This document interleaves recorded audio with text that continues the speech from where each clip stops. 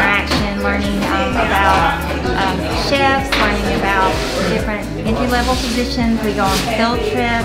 They actually have the opportunity to earn a certification. And that certification, if they go through level 1 and level 2, they can eventually apply for scholarships that can actually fund their way through culinary school. So that's exciting. It helps like the kids to learn how to cook. Because most kids, they might want to move on to the next level, so it's just getting started. It's a pathway to become in the food business, I guess. Usually people who have passions to be like chefs or stuff like that don't really get that opportunity to do it in school, so I think it's good that they have this class here. It really gives you that like extra push to become a chef or to, you know, learn everyone. Basically, you learn everything.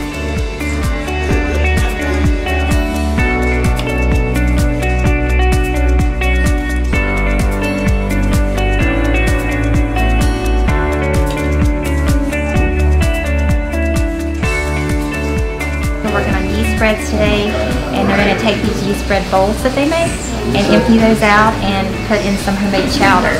So to prepare for that, what's really cool is they're making their own homemade stock from scratch, and then they're going to use that same stock to go into their chowder. So it's a very developmental process for them to see all those steps and learn hands-on.